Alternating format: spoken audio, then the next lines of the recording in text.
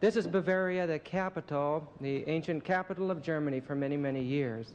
In this area of the world, there was a prestigious institution of learning controlled by the Jesuits called Ingolstadt University. Prestigious Jesuits were graduated from this university to go out and to deceive the world. Among the publications that we found there in the museum was a picture of a man by the name of Adam Weishaupt. He was a German Jew by blood, but he was also a Jesuit, and he was a dabbler in the occult arts. He was a genius, and at an early age he became a doctorate of canon law. He wrote and published in 1776 the Illuminati, the writings for a basis for a communist world. Proofs of this are given in a book called Proofs of Conspiracy by Robeson, 1798. It was sent out in hopes by this man who had been drawn into the organization in hopes of warning the world against the dangers of this worldwide revolution. He says in that book that Weishaupt had long been scheming the establishment of an association or order which in time should govern the whole world. In his first fervor and high expectation, he hinted to several ex-Jesuits the probability of their recovering under a new name the influence which they formerly possessed. And remember, they had been dissolved in 1773. The influence which they formerly possessed, and of being again of great service to society by directing the education of youth of distinction now emancipated from all civil and religious prejudices. So Weishaupt approached Jesuits, and Jesuits, though they had been secularized, they laid the foundation for another great society, and I believe this is a branch of the Jesuit order. I still feel today that they have a strong connection in the Illuminati.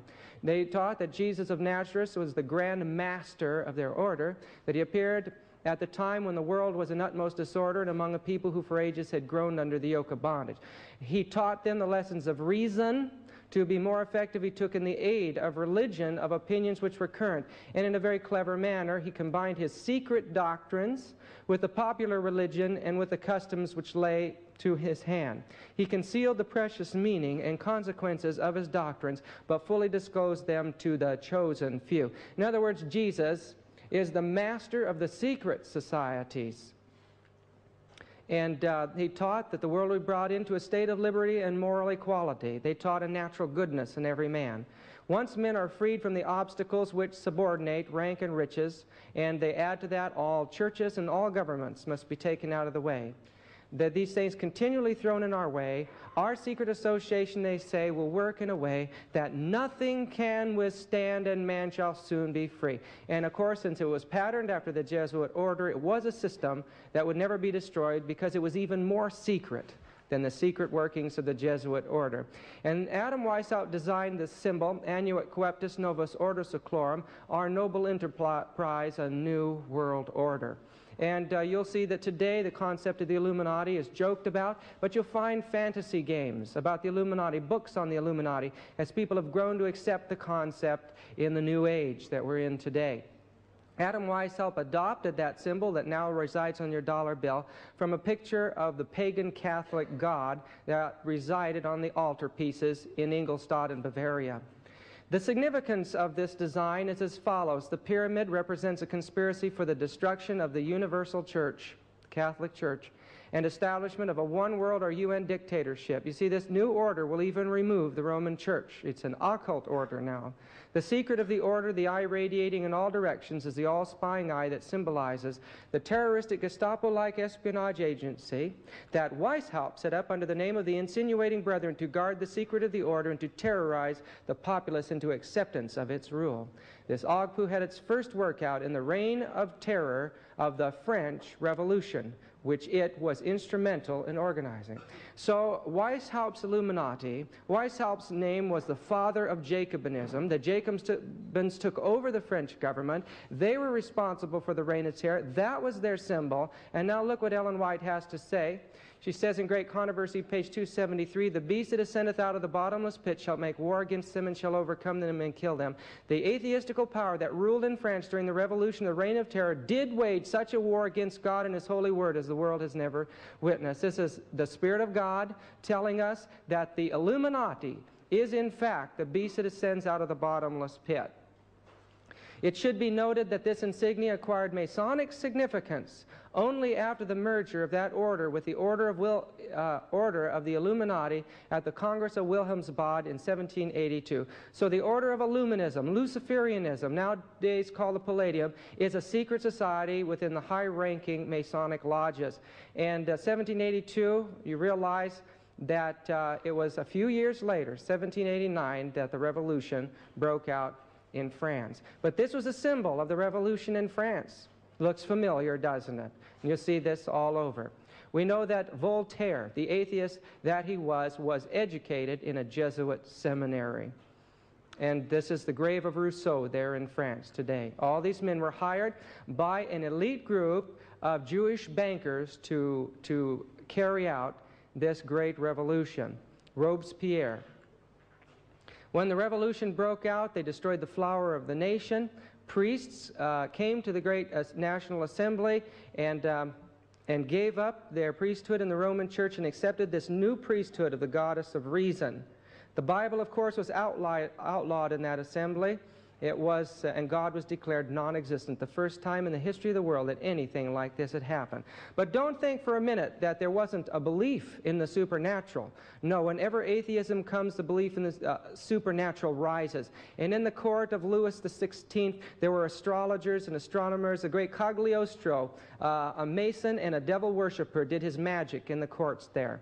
So you'll find the ascendancy of psychic and supernatural activity when they do away with religion. But even this man, a high-ranking Mason and a member of the Illuminati in the height of the revolution, was butchered when he tried to flee the country. They couldn't even control it once it let go. And that's the same way it's going to happen at the end of time. There'll be slaughter from one end of the earth to the other. When we went into the Communist Museum in East Berlin on the history of communism, the first display we walked into was on the French Revolution as the beginning of communism, 1789. So here is your beginning of communism. The word commune came from it was a French word for how the French lived, the houses around a court. Commune, communism. When Napoleon tried to set up a Holy Roman Empire, he refused to acknowledge the Pope as the head of it, rather placing the crown on his own head. In this way, through the work of the Napoleon, his troops, Berthier, that went down into Rome, the Pope lost his ecclesiastical power. And the prophecy of God, the 1260 days, were perfectly fulfilled at that time. You see, these things are essential to our understanding of prophecy, to understand the history of these things. Following Weishaupt, man took over the inside of the secret societies to lead out in world revolution by the name of Mazzini. Mazzini was a genius, and very few of us can comprehend the type of minds these men had. Photostatic memories, who had great capacity. They were devil worshippers, so they had spirits working in them to give them amazing talents and ability. Now, research dug up letters from Mazzini, which revealed how the high priest of the Luciferian creed keep their identity and true purpose secret. In a letter Mazzini wrote to his revolutionary associate, Dr. Burdenstein, only a few years before he died, he said this: "We form an association of brothers in all points of the globe." Now that's an admission, documented, that their secret society is universal. We wish to break every yoke. Their goal is to destroy all governments. Yet there is one unseen, there's a yoke, unseen, that we can hardly feel. Yet it weighs on us. Where is it coming from? Where is it? We don't know. Nobody knows, or at least nobody tells, because this association is secret even to us, the veterans of the secret societies. What might that secret society be? You see? The secret society, I believe, that spawned it, the Jesuit order, is there. And this man wrote fluently and spoke fluently in 16 languages. He was the world-renowned scholar in occult and devil worship in his time.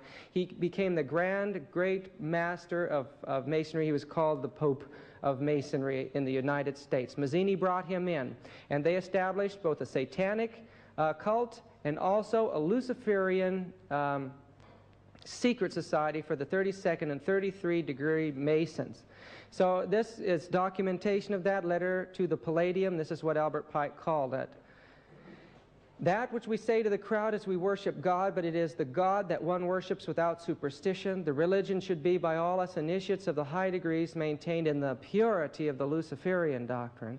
Yes, Lucifer is God, and unfortunately Adonai is God also, for the absolute can exist only as two gods. The concept of good and evil, like from Babylon. Thus the doctrine of Satanism is a heresy. They believe that the teaching of who Satan was created by the church is false. And the true and pure philosophical religion is a belief in Lucifer, the equal of Adonai, and that's the one they call the God of the Christians. But Lucifer, God of light, God of good, is struggling for humanity against Adonai, the God of darkness and evil. And they teach that this God of evil, this God of the dark forces, which the entire world must now move into a state of mind, through transition of mind to repel, will be coming through the corridors of Orion very soon. And the world must be all occult to repel it. These are movements taking place today in the New Age movement.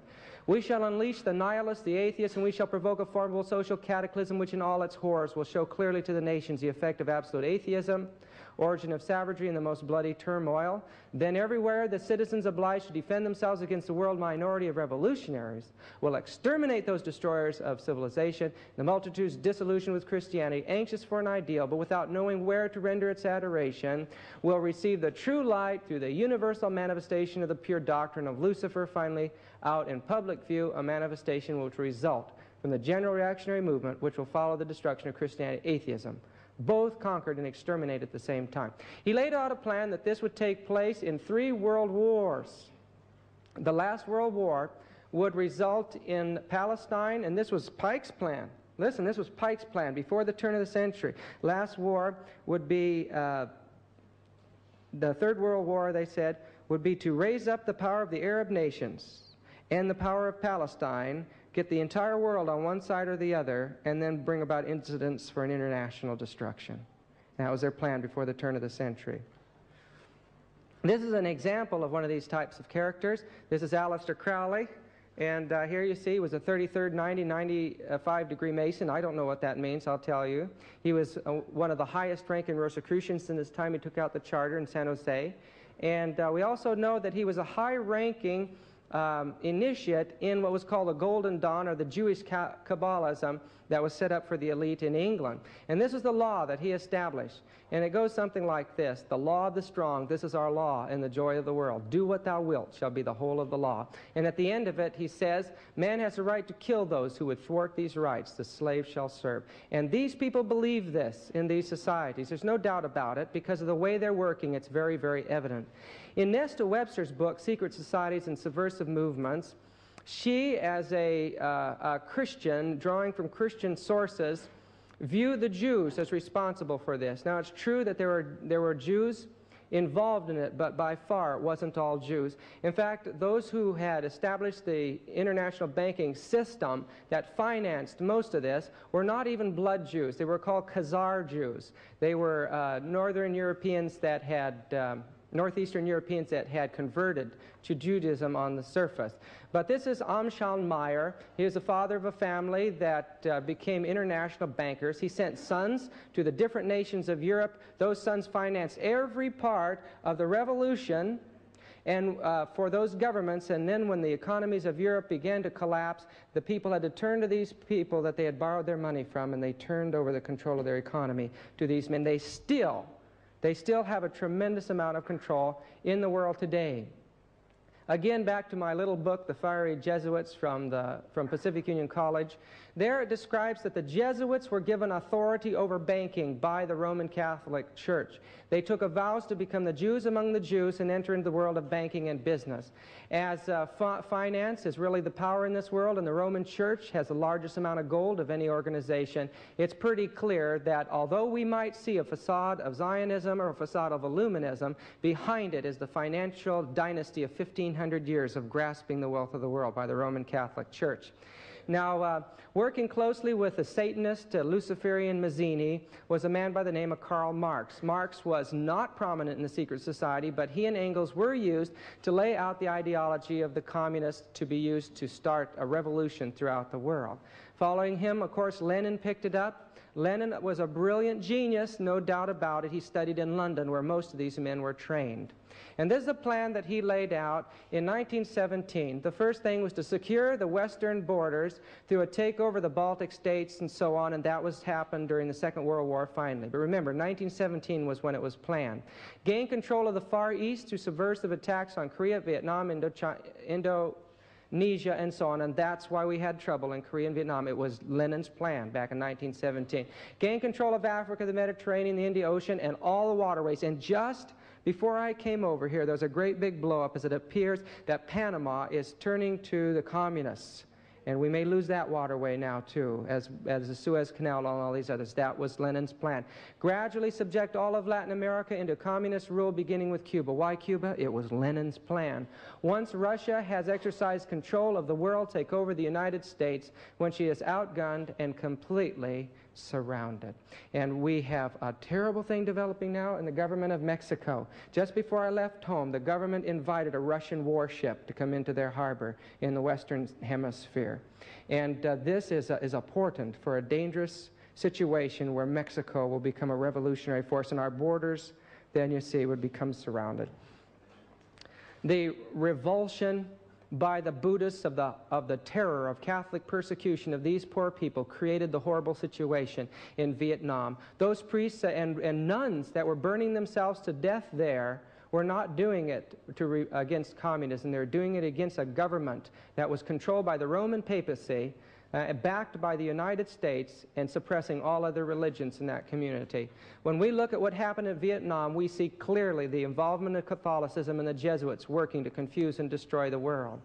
This was Stalin's intermediate goal, which was to confuse, disorganize, and destroy the forces of capitalism around the world. Bring all nations together into a single world system of economy, force the advanced countries to pour prolonged financial aid into the underdeveloped countries, and then divide the world into regions, such as the regions we have right now, in preparation for coming into a dictatorship of the UN.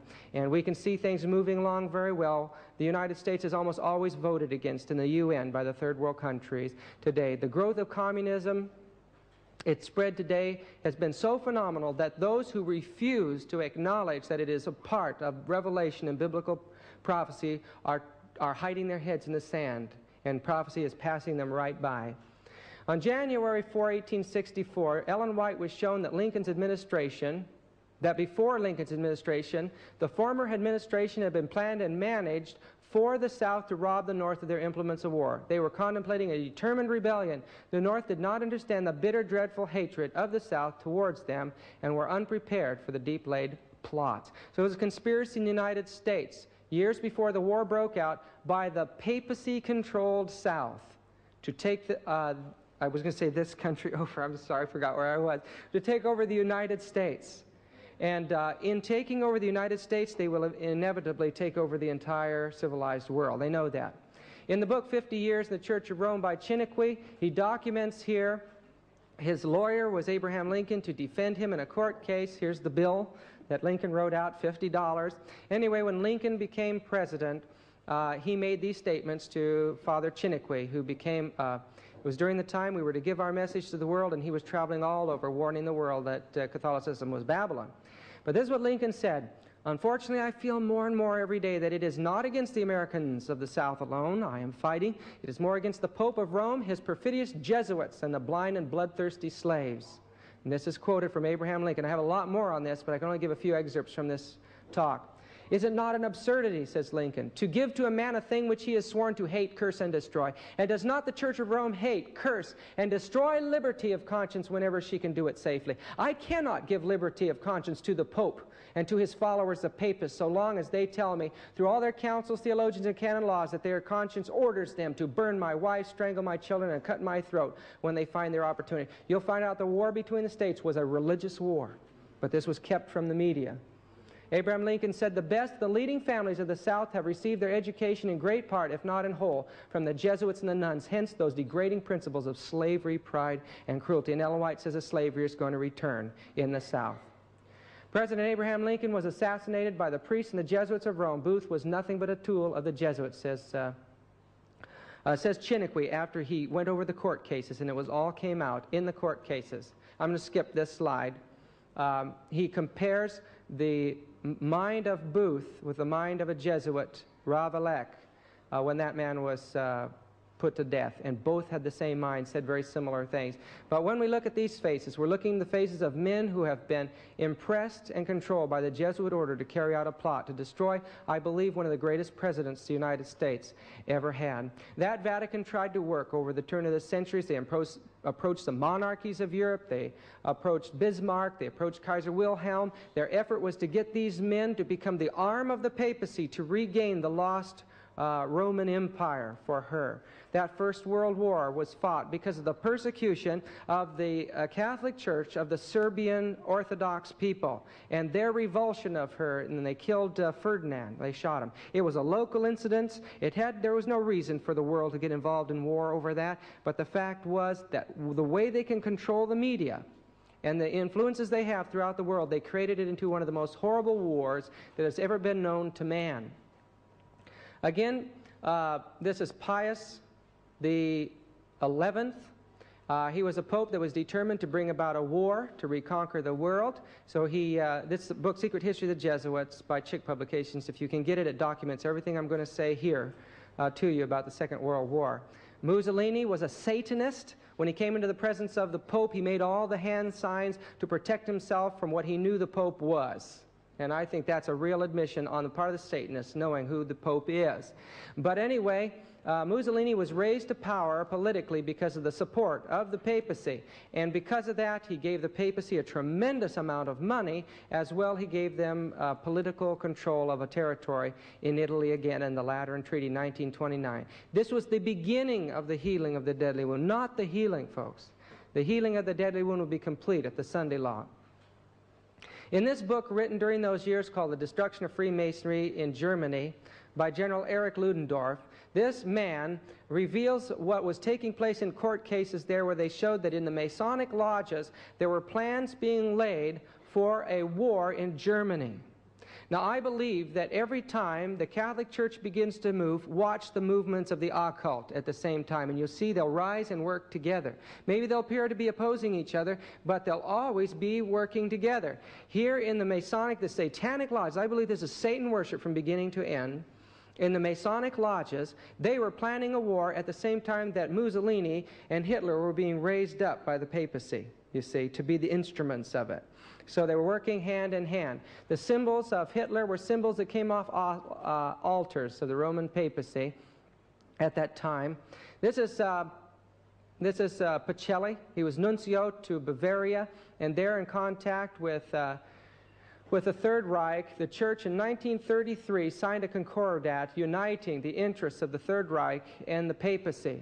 Hitler, the little house painter that he was, and a little bit emotional, he was made into a god by the Jesuit priests who were stationed around him. This is the little boy Hitler standing there in his classroom, and where he went to school, in the Catholic school. And right over the door in the Catholic school was a great big swastika in the Catholic school.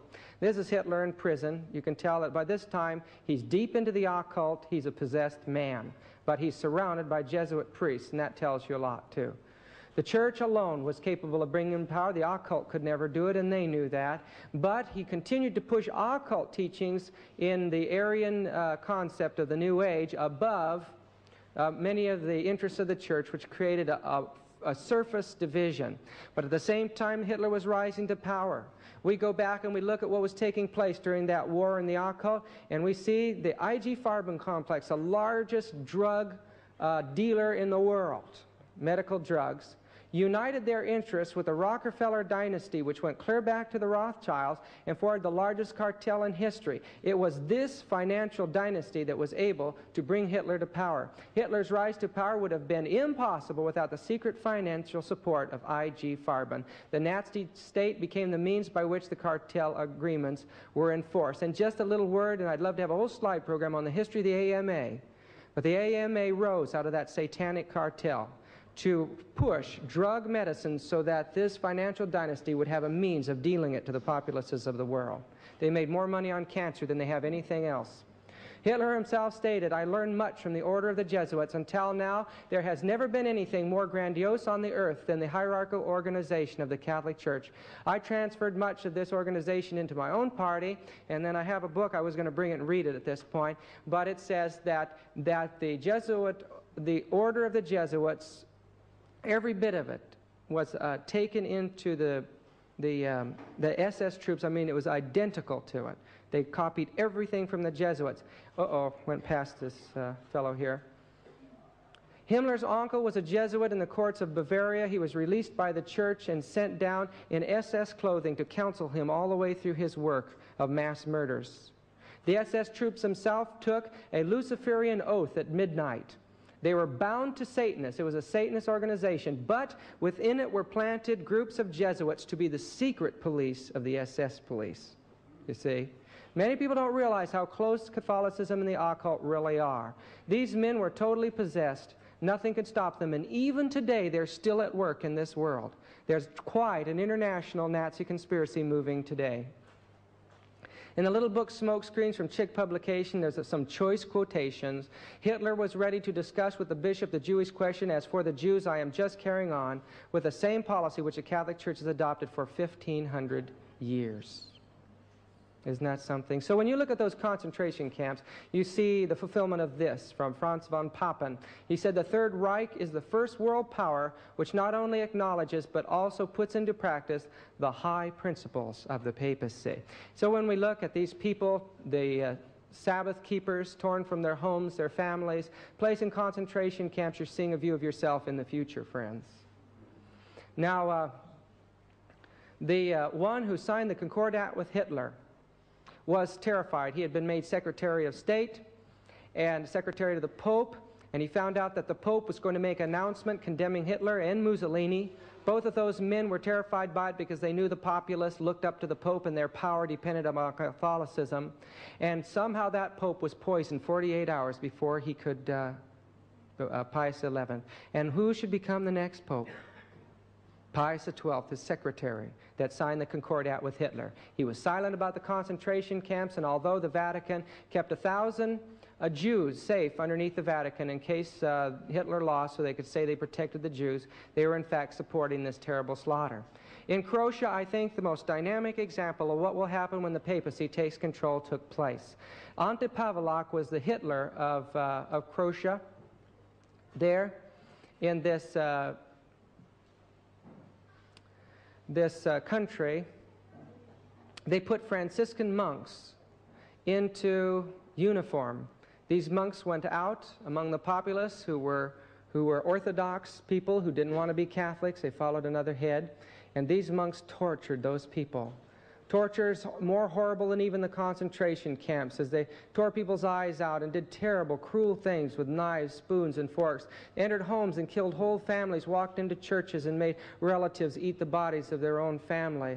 And you cannot imagine, this was 1941, 1942. This was in a modern age. And scenes more horrible than even many of the scenes in the Dark Ages took place as soon as the Roman Church gained control of a government. Brethren, these are what we have to unite with Christ for. We have to see that we have to realize that death is a privilege for Christ and give everything to Him. And we need to have compassion on these people. Many of them do not know what they're facing, and we know it. And they're going to be pointing to us one of these days. You knew. In the United States, after the Second World War, this man who was from families that went clear back to the time of the early conspiracies, he ordered the placing of the reverse of the seal on the dollar bill. And that's how it came to be there today on the American dollar. But it's interesting, when you look at this seal, you realize that somehow, secretly behind this government that has lamb-like horns, there's a power that speaks as a dragon before the world. The reverse of the seal of the United States of America, according to Manly P. Hall, an expert on Masonic lore, not only were many of the founders of the U.S. government Masons, but they received aid from from a secret and august body existing in Europe which helped them to establish the United States for a peculiar and particular purpose known only to the initiated few. The seal, says Hall, was the signature of this exalted body, and the unfinished pyramid on its reverse side is a trestle board setting forth symbolically the task to the accomplishment of which the U.S. government was dedicated from the day of its inception. There's a reason why the U.S. is the battleground, the main battleground of the forces of good and evil at the end of time, which is going to affect every country of the world. Many of these men who were responsible for the establishment of our government were leading Masons. After the Second World War, there was a union formed with the Western world, the Vatican-Washington Alliance. At this point in time, the Catholic Church wanted to destroy its rival communism.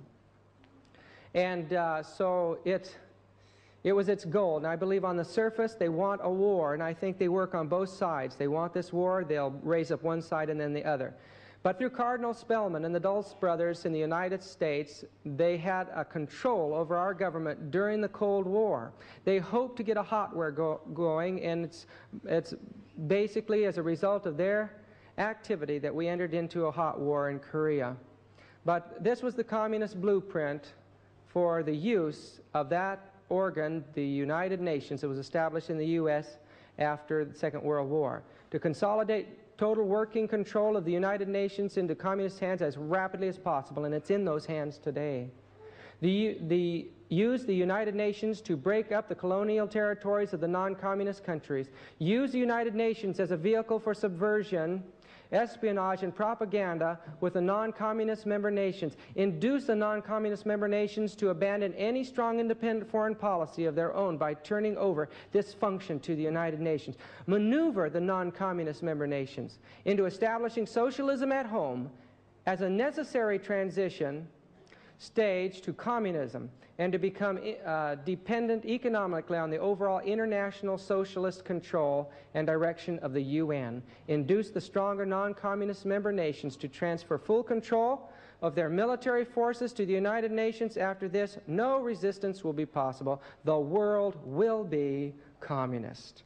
And in Korea, we fought and we died under the UN flag, while the one who was Secretary of Disarmament and Defense in the United Nations, who was a communist, was relieved from that position at that time and went and directed the warfare in North Korea.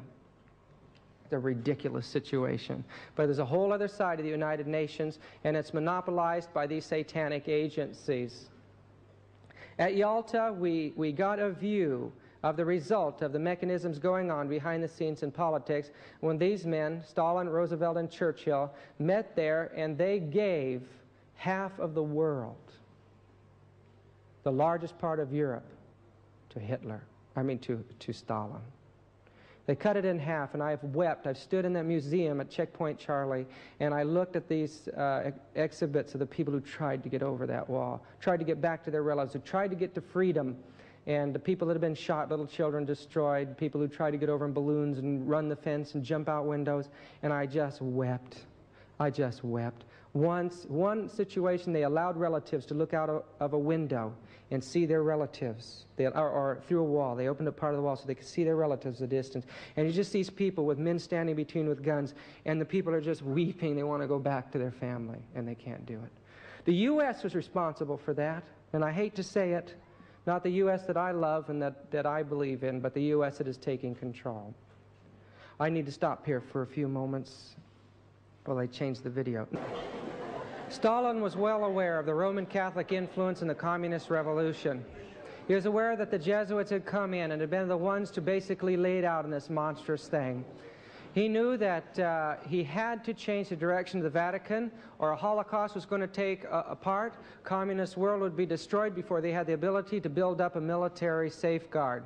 And so he got a dossier on the different popes, and through his influences, the influence of the communist Catholics, they were able to get the first communist pope in history, John the 23rd. John immediately began these Vatican II meetings were to soften the anti-communist stand in the world and soften the anti-Protestant feelings. Join everybody, that was the goal. Join them and paralyze them from within. And unfortunately, the whole world at that time was caught up with the ecumenical feelings and the movement. movement. It's during those years that even we as a people compromised terribly. And I think that, you know, honest men may have done it, but unfortunately they were influenced. The next pope was called the Pink Pope because he was so communist. His name was Montini. He became Pope Paul VI. And here he is with that 666 symbol. They always depict these guys with the Jesuit bowing down to them. It's all a big facade, a big facade. One Jesuit priest actually made it during those years into the White House. His name was John F. Kennedy. And years later, I read it in one of the newspapers. I wish I had it with me here, that one man who was running for office mentioned his fellow Jesuit, John F. Kennedy. And so I believe that they believed that through this man they would gain control of the world. When that man turned against his oath, he was butchered. No doubt about it. Catholic Power today, again, we read that the Catholic Church offer for reunion to all Christian churches not in communion with her is a magnificent ecclesiastical Trojan horse, a means to penetrate their citadels and accomplish their capture and final capitulation. These are Catholic priests all speaking in tongues. They captured the Pentecostals through tongues. They captured the Adventists by in Vatican II, re-sanctifying the seventh-day Sabbath. And Alberto Rivera mentioned to me that the Catholic Church is a real surprise for you Adventists. They're going to promote Saturday at the end of time. Now, I don't know if that's true or not. We could talk about that later in question and answer. This charismatic movement did not begin really with the Protestants, if a person realizes the influence behind it. This is the town of Port Glasgow, Scotland. In this little town, there was a family that was deeply involved with a splinter group called the Campbellites at that time. And they were part of Edward Irving's church. And I asked Alberto about Edward Irving, as these men were directed by Jesuits in the work that they were doing in England. But this sect attracted many people in the west of Scotland. Prominent in the movement was James George MacDonald, shipbuilders in the east end of the town. They lived with their 3 sisters, one of whom was an invalid. Now the MacDonalds were acquainted with the Campbell family, small farmers living in Furnacarry in the parish of Roseneath, who had become prominent in this religious movement. So we're looking at a religious movement that is largely influenced by a man named Edward Irving, which is influenced by the Jesuits himself. And this is how they work. They're behind the scenes. One of the daughters was Isabella, had died of pulmonary tuberculosis. She seems to have been quite a genuine mystic. The town earlier had been ravished by witchcraft. Her younger sister, Mary, who became well known in the religious world, suffered from the same disease and was confined to bed. She was the first, apparently, to give exhibitions of the gift of tongues, and many inquirers had visited her. She was the first one with this gift of tongues. When she spoke, she says that this is a tongue of some islanders, you see. Oh, and one time she said one of the languages she often conceived to be Turkish. One of these she spoke in my presence. She cried out she knew to be the language of the Palau Islanders, you see. But linguists checked her out. There was no language she was speaking. It was total gibberish. But through her tongues experience, she seconded the teachings of John Darby and Edward Irving, who said that Christ was to come in the future in a rapture. And I believe that that was a continuation of the Jesuit conspiracy established way back at the Council of Trent when Linnaeus and or not Linnaeus, but Alcazar and Ribera were directed to create alternate prophecies to make the Antichrist appear to come way back at the time of Nero or way in the future. And this was a continuation of the futurist reapplication of prophecy view. And I hate to see our people following in this path today because the Jesuits are behind that. This book written called The Raptured, a Catholic view of latter days, and the second coming was written by Catholic priests.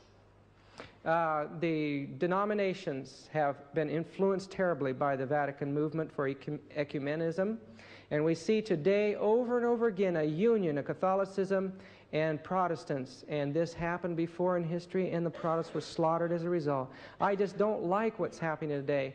This man, years ago, when he spoke out on cults, this is Walter Martin, he pointed out Catholicism was a cult, and today he won't say anything about it. I asked him in a meeting, you know, I said, why don't you speak out on the biggest cult of them all, Roman Catholicism? He said, Roman Catholicism is not a cult, it's a Christian church.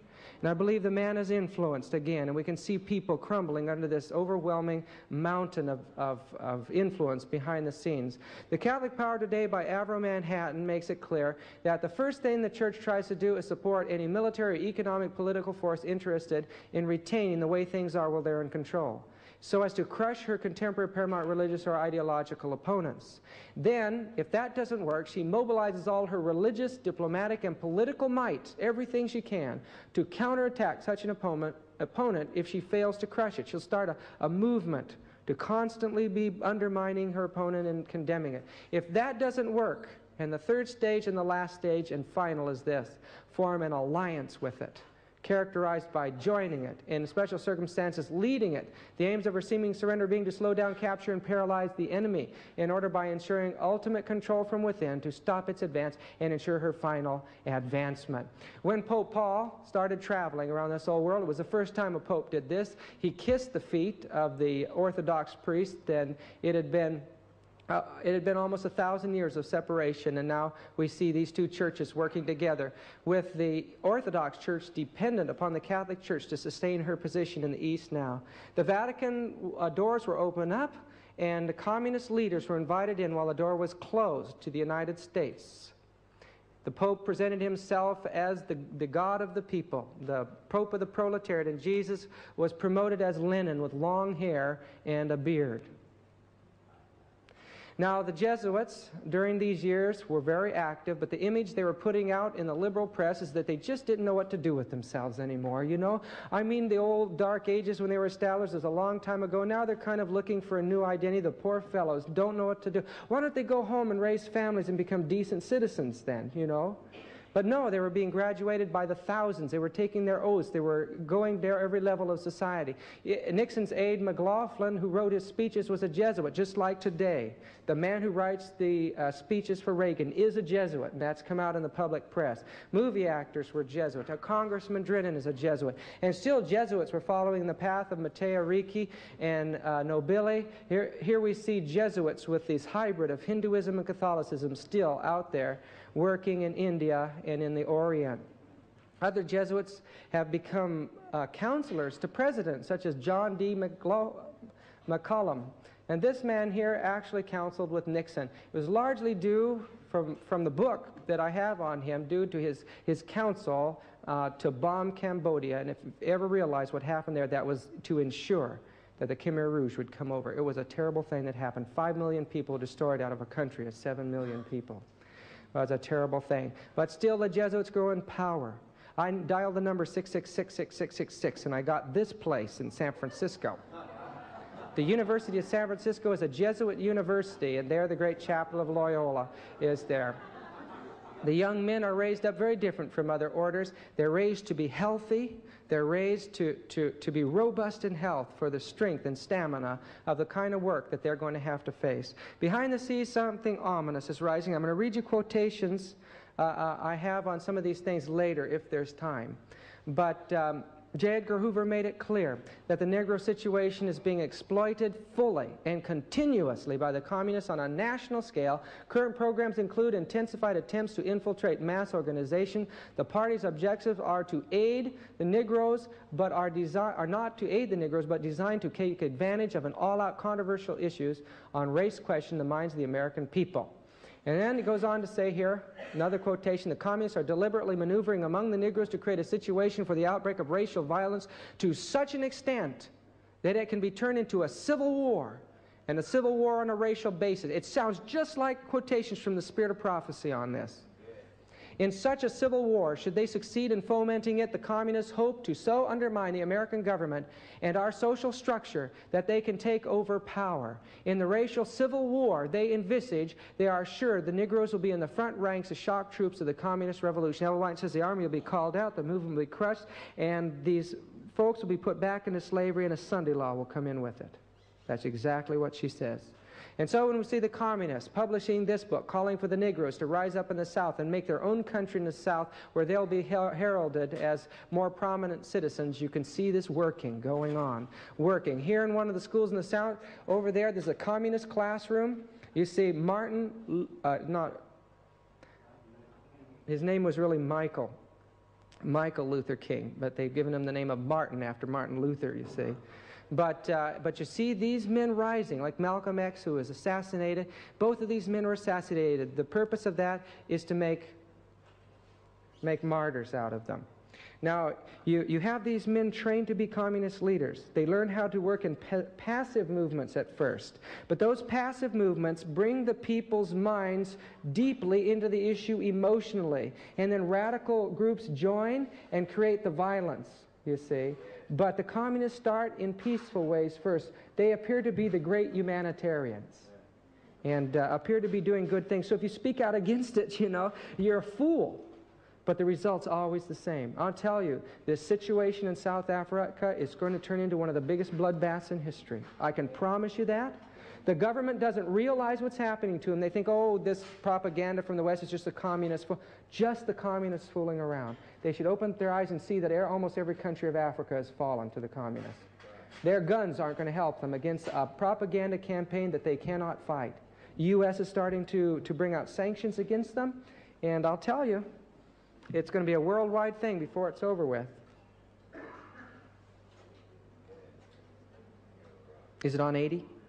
Okay, all set to go then. Here he is at the Freedom Festivals in the U.S., and behind him, Sidney Poitier and Harry Belafonte. Both men were brought before the House Committee on Un-American Activities. They were card-holding communists from Hollywood.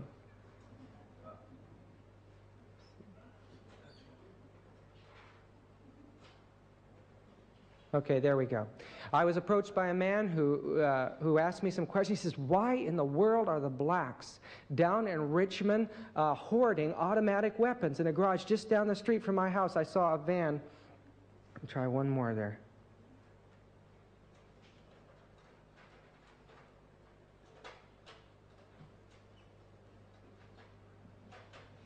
Is it stuck?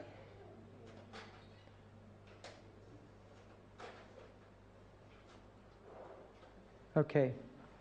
Black teenagers without jobs, time bombs for the U.S. Black-on-black violence is a plague throughout the country. And when we look at Africa, we're seeing a portent, really, for a lot of the violence that is to come upon us. And how is the church handling it? Well, she has the Ethiopian section of the Pontifical Gregorian University training young black people to take over the positions in the church in Africa, so that when the Pope came back to the United States on this last trip, he said, Catholicism in Africa is Africa.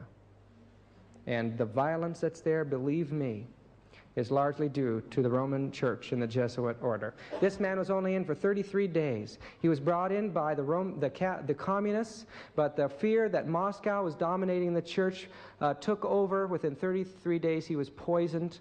And the CIA was deeply involved in this activity, along with those Catholics who were interested in realigning themselves with the Western world. And it's a very sad thing to see this to happen. The man that they chose for the job was a man who was trained to be an actor, a dramatist, a man who had written plays, and also a man who had a degree in philosophy. This man's name was Karl Wojtyla. He became John Paul II, and his work was to continue the work of Vatican II, which will result in a world Roman Catholic socialist empire. The world almost worships this man. It's hard to believe. Here's a man that's an actor, like the President of the United States. But it is too delicate a situation to put anyone else in than someone who can just carry out orders. But when we look at the event that took place in the communist world, we can see that the communists know, by watching Solidarity, the power of Roman Catholicism, they're terrified of her too. When she came to the United States, 14,000 journalists were accredited to cover it. It was a multi-billion-dollar project. He dropped off the plane to his knees and kissed the ground of the United States, which they claim they own and they will win back. When he went across the country, no human being has ever gathered such crowds as this man in a Protestant country. This says here, Protestants for the Pope. Where are the Protestants today? John Paul, keep your hands off my body, this woman says. Everybody rises up. Everyone's eyes are on the Pope today. And a Protestant president reached his hands across the gulf and joined the hands of Catholicism and invited him to do his Mass on the White House lawns. This cursed our country, and it's a beginning of national apostasy, which is to be followed by national ruin. As he came to the United Nations and spoke before the people, it made it clear that he was trying to raise up the third world countries. The Pope aligned himself in spirit with the demands of the developing nations for restructuring the world economic order. During the 62-minute discourse at the General Assembly, the Pope shed, as it were, his clerical garb and displayed his humanistic side. He interposed his carefully chosen words with patently Marxist egalitarian themes. He again, like Paul, is the working man's Pope, the working man's Messiah. And as he's gone from one country to another, his acting ability, his speaking ability has been revealed as he adapts himself to each one. Guess what color Jesus turned when he went to Africa? A black God and a black church. And I believe that the climax of this thing, taking over Africa, one of the hotbeds of violence in the world today, spreading it to other countries, is that the Pope may one day be a black man. John Paul completes his team. In a major reshuffle, it says that he has promoted this man Gantine to one of the 3 most important posts in the Vatican. And it has been long believed that the plan has been to place a black man as Pope, so the third world country, the largest area of the human family, will look to the Vatican. She'll have a hold on the communist world. She'll have a hold on the Western world. And then she'll have a black man in there, so the rest of the world will see that this is our church, you see. But this situation in black Africa is definitely going to result in a dangerous situation. Central America, just torn apart by violence. They found nuns and priests right with guns in their hands fighting right along against the army that's there. And when the Pope came, he did more to discourage those peoples and create a feeling of anger and revolution. Here you can see one of the rallies in Central America. It says Juan Pablo,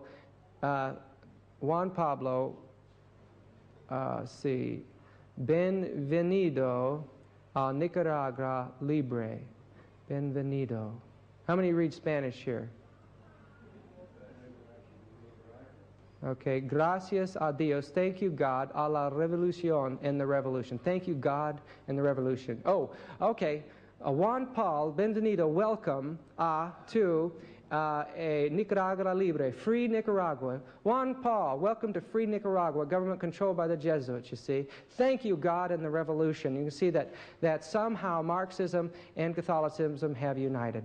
The spirit of these biblical Marxist, Leninist-oriented quotations have already impregnated the whole fabric of Latin America church from Tierra del Fuego to the borders of the U.S. Scattered all along the continent, there are undetermined battalions of missionary priests, nuns, lay workers, preaching and practicing a combination of the tenets of liberation theology, Marxism, Catholicism of Pope John Paul II.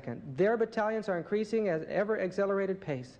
Their precise numbers is anybody's guess, but to judge by what is already known, the portents are terrifying. By early 1982, there were already more than 53 to 54,000 basic liberation communities in Brazil alone.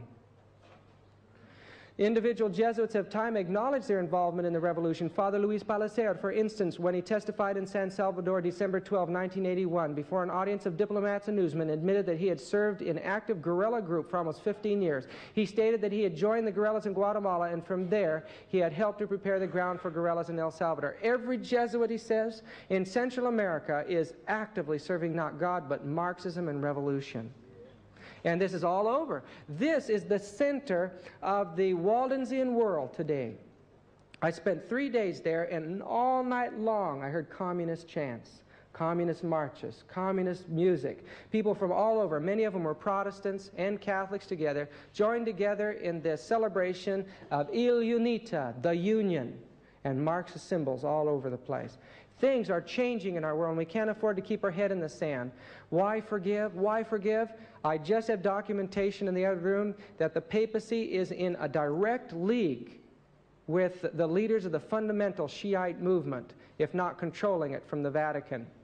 And so this imagery of the Pope forgiving this man here is very, very interesting at this time. Don't think that Catholicism and Muslim religion cannot get along. It will if it wants to.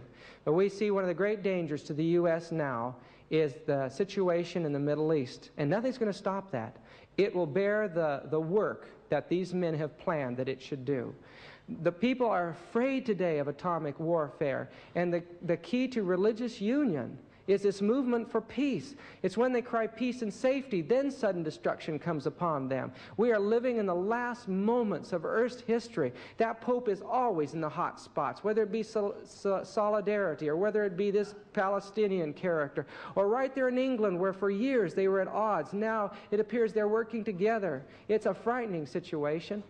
And we can't afford to lower our colors at this time.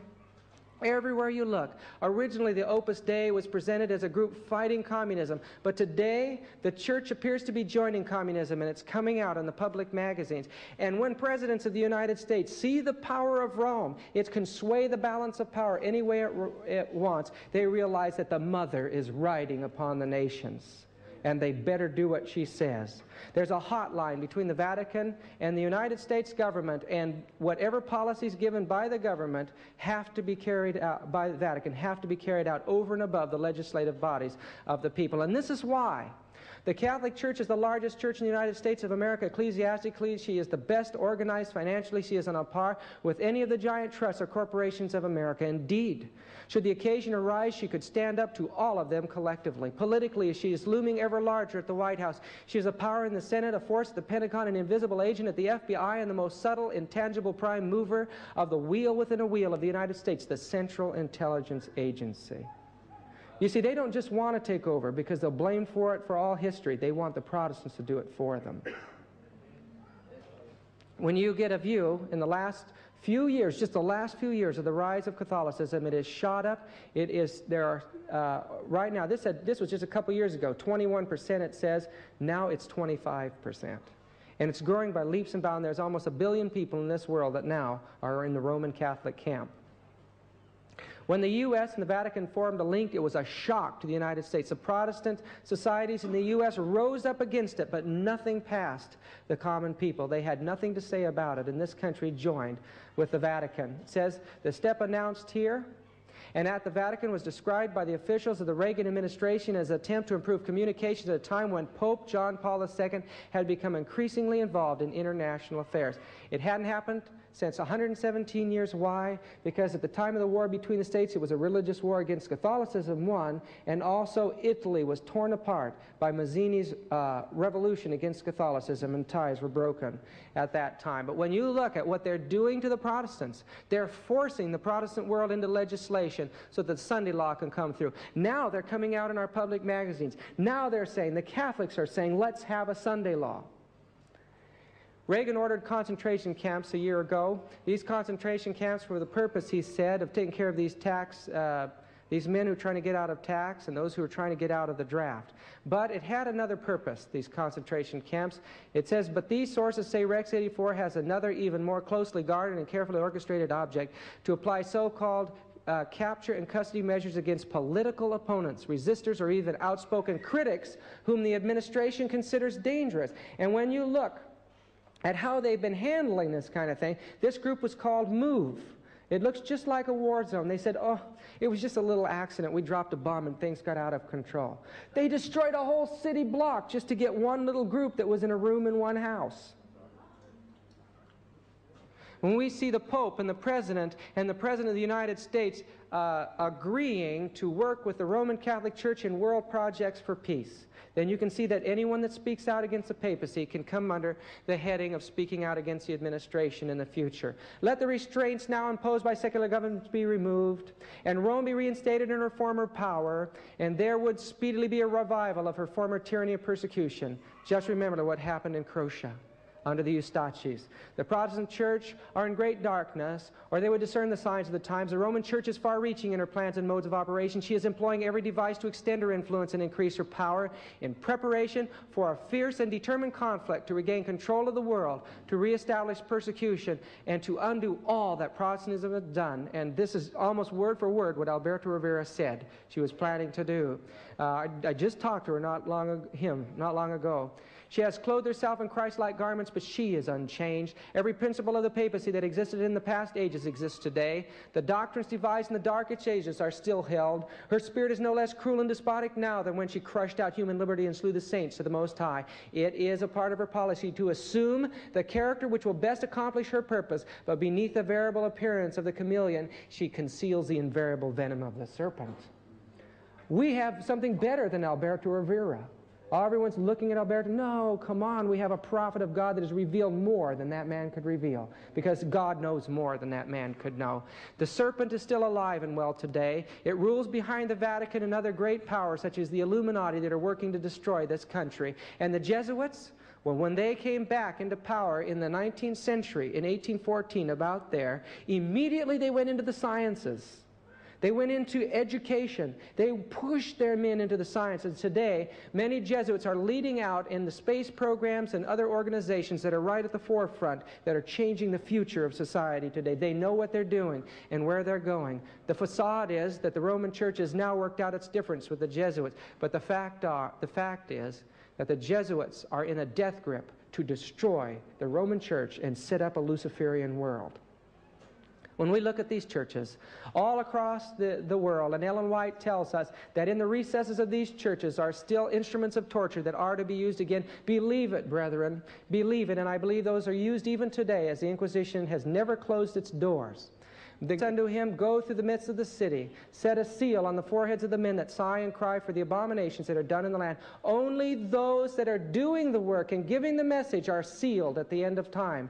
Whosoever transgresseth and abideth not in the doctrine of Christ, he does not have God with him. He that abideth in the doctrine of Christ, he hath both the Father and the Son. If there come any unto you and bring not this doctrine, don't let him into your place of worship. Do not allow it. Speak out against it. I don't care what you have to do, speak out against it. Your eternal life is weighed in what you do right now. You've got to stand on the Lord's side, friends. This crisis isn't going to get better, it's going to get worse. And God, like Elijah, is standing up saying, who is on the Lord's side?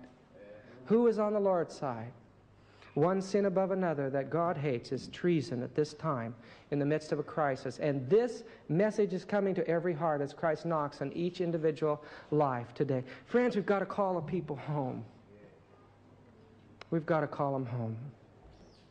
Let's bow our heads and end this part of the program. Dear Lord in heaven, our loving and kind God, I ask, Lord, that you'll be with each soul here. I know, Father, that these things are not popular. I know that there's probably half the people that usually come to these meetings this weekend. And, Father, my heart aches because of that. I beg you, Lord, that somehow through the videos and through these dear souls that this word will get out all over Australia. And the people will wake up to the times in which we live and stand for God. Though the heavens may fall around them, no matter what people say, they'll stand true. These things I pray in Jesus' name. Amen.